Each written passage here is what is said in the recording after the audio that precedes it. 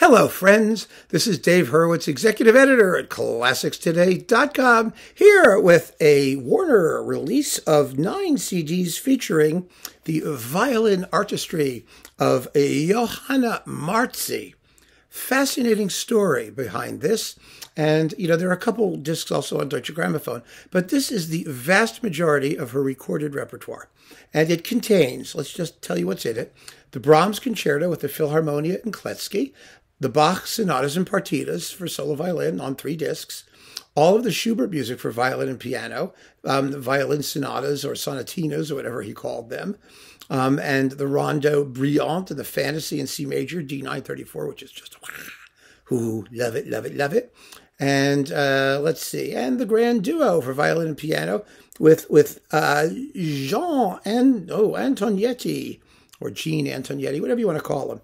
He's the pianist, and he's perfectly fine. And then the Mendelssohn Violin Concerto twice, once with the Philharmonia with Paul Kletzky, and then from a year before with the Philharmonia Wolfgang Sawallisch. These were all recorded in the early to mid-1950s. And then finally, the Beethoven 2 Romances, and Mozart's Violin Concerto No. 3, also with Sawallisch. The Romances are with Kletzky. Now, let's talk a little about Miss Martzy. She was a stupendously talented violinist, but then again, I'm of two minds about this because everybody was a stupendously talented violinist. You don't make recordings for major labels of the Bach sonatas and partitas unless you're stupendously talented, right? I mean, isn't that the idea?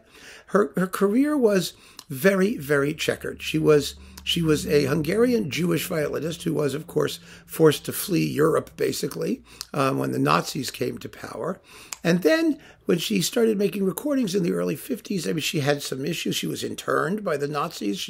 With her husband, she finally was rescued, and then she got divorced, and then she started her career again, like so many post-war violinists, and the Jewish ones particularly, who were not able to flee when the fleeing was good. So after that, she started to make some recordings, and she had a rather bumpy ride.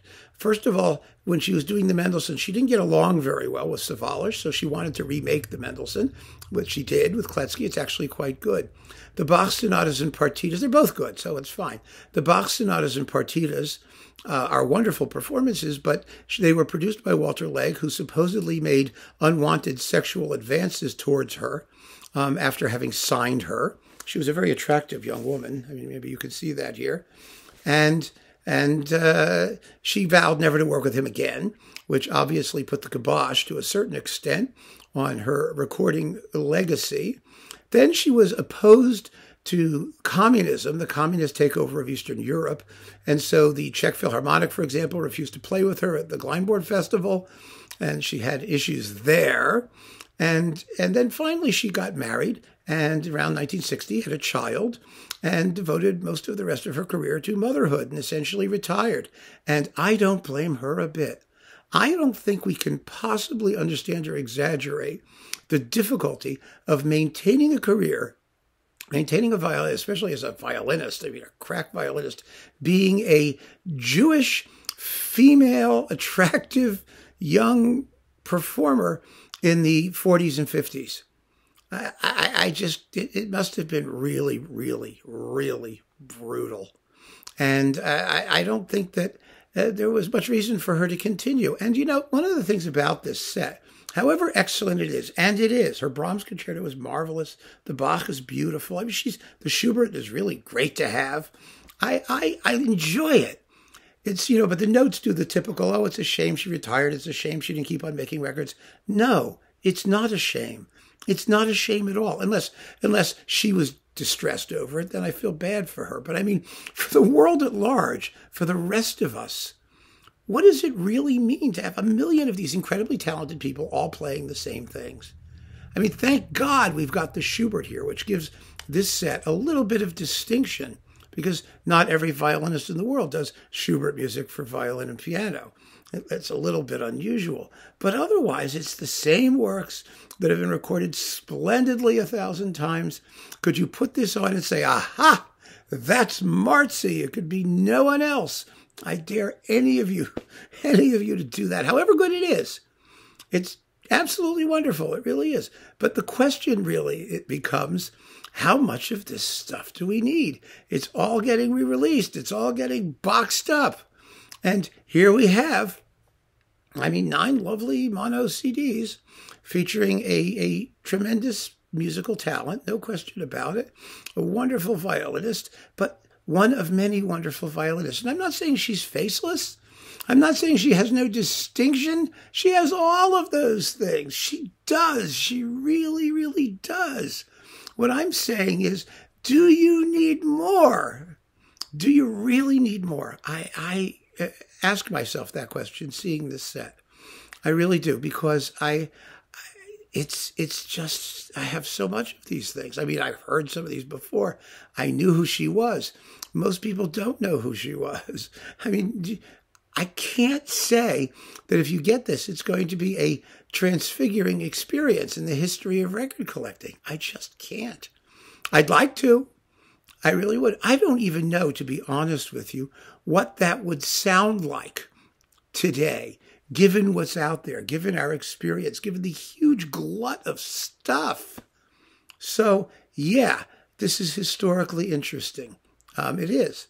Yes, she was a very, very fine artist, a really fine artist. I suspect and I hope that when she finally settled down to a life of domesticity, that she was just happy that all the shit she put up with was over. I don't think the music was worth it. If I had been in her shoes, between the lecherous record producers, running from the Nazis, being in an internment camp, having to deal with obnoxious conductors, I would have quit in a heartbeat.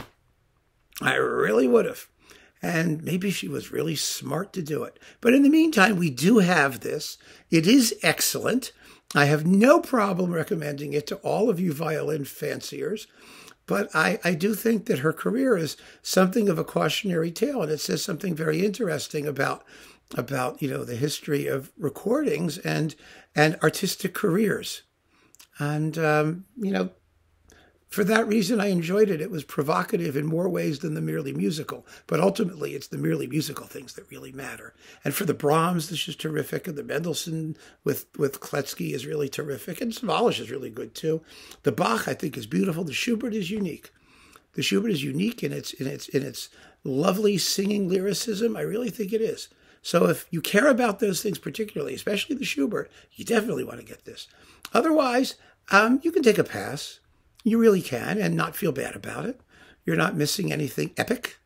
And I think maybe Miss Martzy would have wanted it that way. So keep on listening, my friends. Thank you so much for joining me. Take care.